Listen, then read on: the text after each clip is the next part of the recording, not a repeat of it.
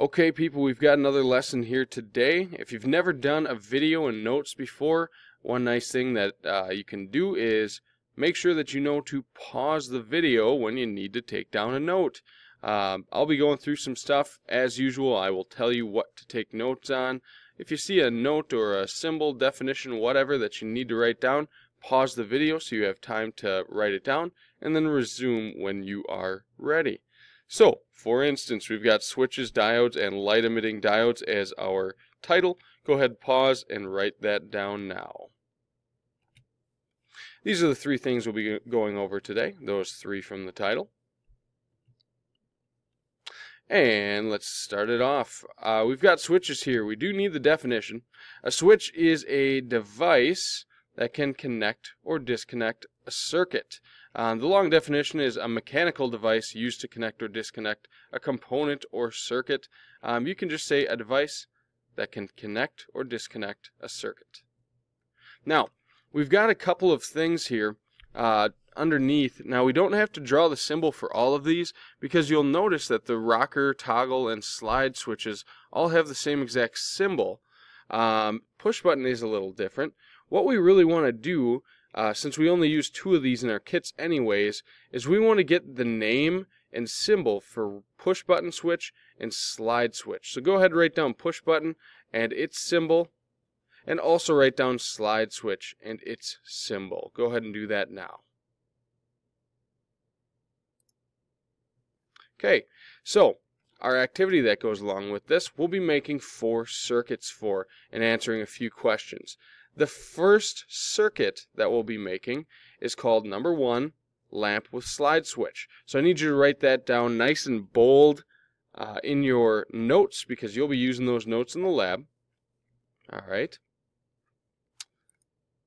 And we're going to draw the symbols and make a diagram for this circuit. So go ahead and make a battery symbol on the bottom of your page.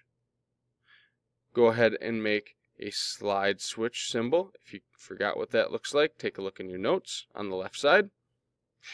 And finally, go ahead and make a lamp or a light bulb symbol on the right side.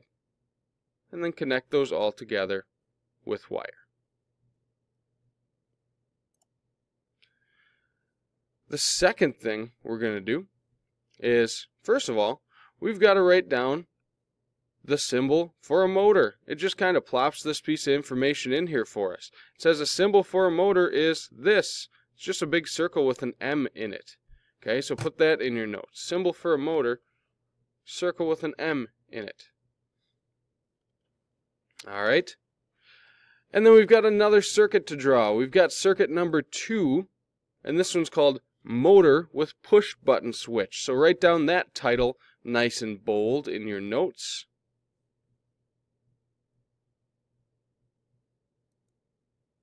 And here's that circuit, and we're going to go ahead and draw in our symbols.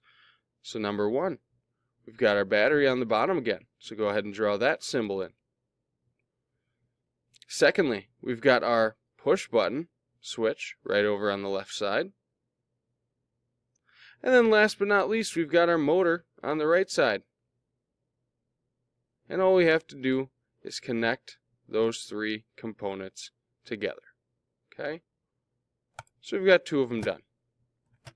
Now, the third thing we're going to learn about today is a diode. This is a device that allows electricity to go through in only one direction. Okay? So you can cut that up however you want. If you want to try to cut that down, go right ahead. But we do need to take a note on this one, the definition. A device that permits current to flow through it in only one direction. So it lets it go through one way, blocks from the other. That is a diode. Go ahead and write that down now. Here's an example of what it looks like inside of an electronic device. And here is the symbol for a diode. A lot of the time, you'll see the diode with this section actually filled in, so it'll be a completely darkened in arrow here. Sometimes that arrow is not shaded in at all. If you see the triangle pointing to a vertical line, you know that that is a diode symbol. It doesn't matter what the inside of the arrow looks like. If you see the triangle pointing towards a vertical line, diode. Go ahead and make sure you get that symbol down. We are going to draw down our third circuit. This one's called diode with lamp. Make sure and write that nice and bold. And then let's draw a diagram for it so that we can make it in the lab. We've got our battery over here, so draw the battery symbol. And then up top you've got your diode symbol here. Now, one thing that's very important that we haven't discussed yet, since it allows electricity to flow through it in only one direction, it is very important that we place this incorrectly. So, we need to make sure that our arrow is pointing to the left on our diagram here. Okay? We've got to have it pointing to the left. And then on bottom, we've just got another light bulb symbol. And we connect it all together with wires.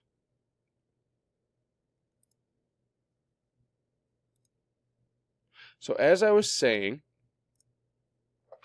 we always have to make sure that our diodes are put in our circuits correctly. Now, there's a trick to this. Okay, what I tell my students is that you always want to make sure that the arrow is pointing towards the negative terminal on the battery. So if you look at these two examples, I take a look at this arrow and which way it's pointing, and if I follow that wire around, hey, that's pointing at the positive side. But this one, the arrow is pointing this way, and I follow it, it's pointing at the negative side of the battery. This is the right way, which will light up the lamp. This is the wrong way, which will block the electricity. So, in your own words, it wouldn't hurt to write down, make sure the arrow of a diode is always pointing at the negative side of the battery. Go ahead and do that now.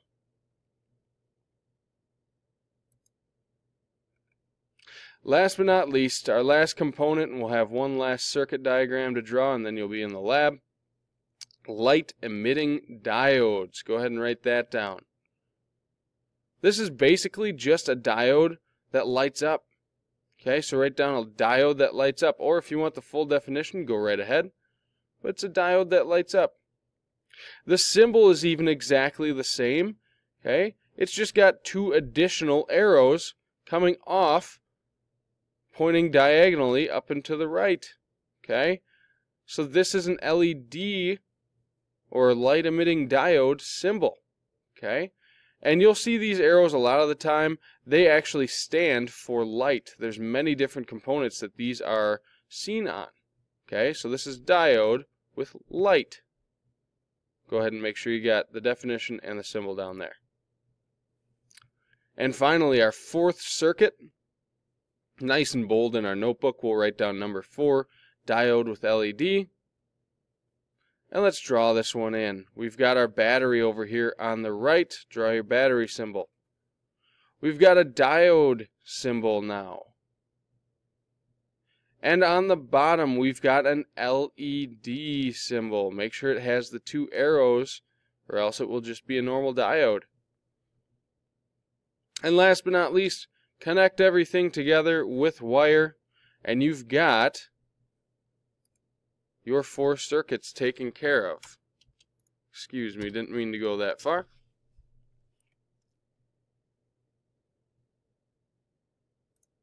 Alright, last thing that we're going to talk about in this entire slideshow here, it's how electrons flow. Now, there's 2 different theories on how electrons flow. One is proven to be incorrect, the other is correct. There's still controversy on it to this day, but we originally thought that electrons flowed out of a battery from positive to negative. Okay? It turns out that this is incorrect. Alright? That was called conventional current flow theory. Okay? So positive to negative is incorrect. We now know that electron flow theory, electrons flowing from negative to positive, is correct. Okay, so you need to know that electron flow theory name and that negative to positive is correct. If you can write that down, you are now done for the day. Good job. Take those notes and hold on to them. If we're starting a lab in class today, get your partner going to the lab and begin working on it.